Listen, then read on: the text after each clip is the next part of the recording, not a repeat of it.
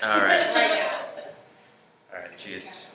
Okay, so we're going to be talking about hemostasis and basically the vasculature of, and just kind of how clotting is prevented and how clotting occurs. So the first thing I'm going to do is talk about all the things that healthy endothelial cells do to prevent clotting from occurring. So here is your vasculature. You got your smooth muscle up here, the extracellular matrix right here, which is your basement membrane, endothelial cells,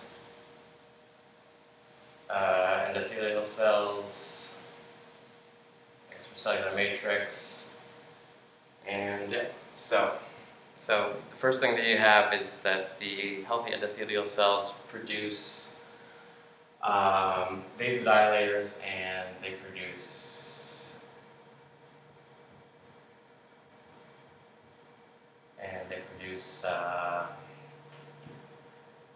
anticoagulants, and some of these do have some overlap. So first one, nitric oxide and prostacyclin, otherwise known as prostaglandin I2, are both vasodilators and anticoagulants. And because they're vasodilators, not only are they secreted from the endothelial cells into the lumen, but they're also secreted in the direction to act on the smooth muscle. And what they do is, obviously, is relax the smooth muscle so that the vasculature can be dilated. So then the other anticoagulants besides nitric oxide and prostacyclin are, you've got tissue plasminogen activator, and you've got thrombomodulin.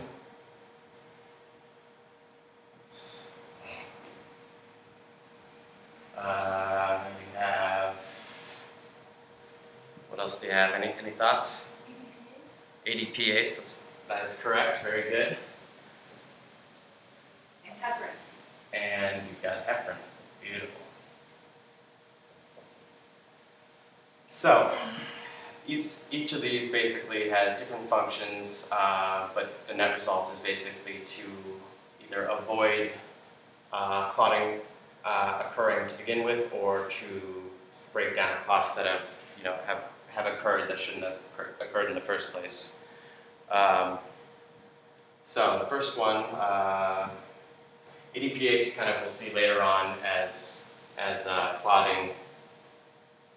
Once clotting has already occurred, because it's going to inhibit the activity of activated platelets by breaking down the ADP that they release. So TPA is released by the healthy endothelial cells, and what TPA does is it's a enzyme that converts plasminogen, which is produced by the liver,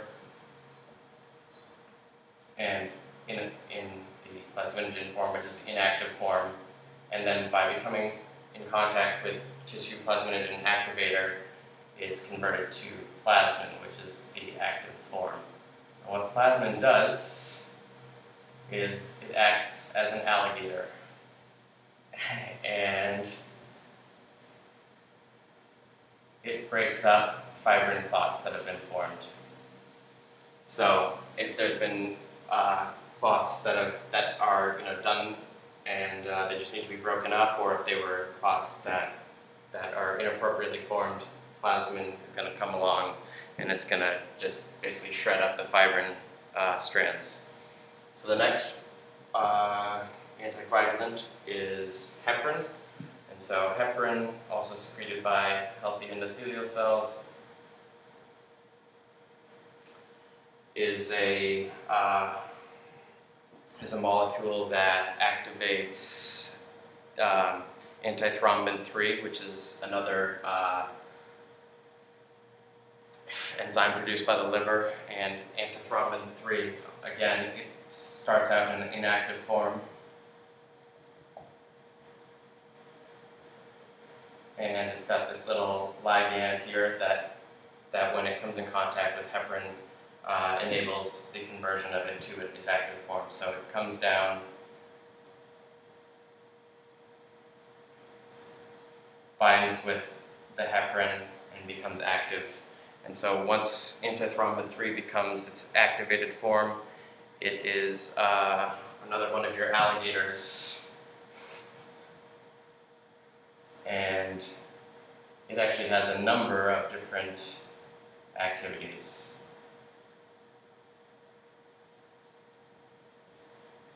So antithrombin 3 is able to break up, anybody know it? What does antithrombin 3 break up or inactivate? Thrombin, yeah, that's one of them. It takes thrombin, that's in its active form, and it converts it to the inactive form. And any of the other coagulation factors that it breaks up? 9 through 12? That is correct, 9 through 12, exactly. So you got your coagulation factors 9 through 12, which are in active form, and they, again, are broken up and made into their inactive form by antithrombin 3. And so these, the coagulation factors are ideally in your inactive form, but they kind of oscillate back and forth, and although they are forced into the active form by precursors and enzymes, they can also kind of go back and forth on their own, and so it's important even in a healthy individual that you have these mechanisms to block excess clotting occurring. And this, even if you don't have endothelial damage, say if a patient is on bed rest, then these coagulation factors can be activated even without some sort of chemical stimulus, and as a result of that, it's crucial that you have all these anticoagulant agents being produced by your healthy endothelial cell just all the time.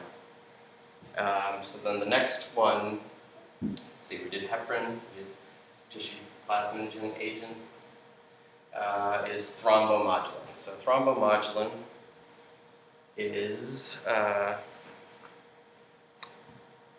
it's kind of a weird one because thrombin, although a procoagulant agent, thrombin can also have anticoagulant functions. So that's an M for thrombomodulin. It's upside down, but you can figure it out.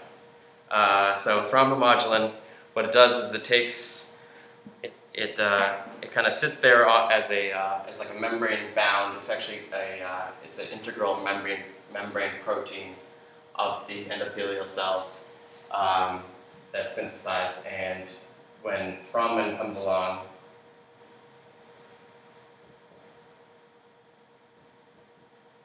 it's able to fit in here, and by doing that, it's actually able to act as an anticoagulant agent.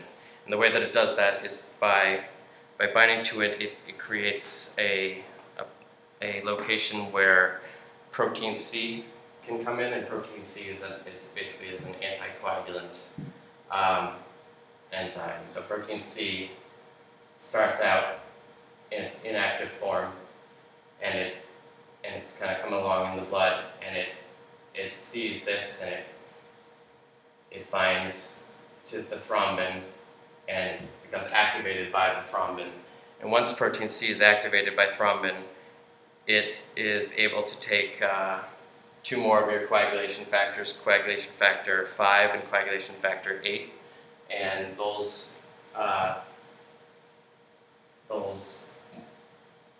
form.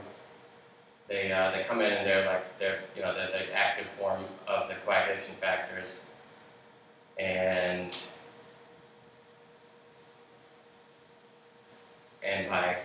by the mechanism of activated protein C, they're pushed back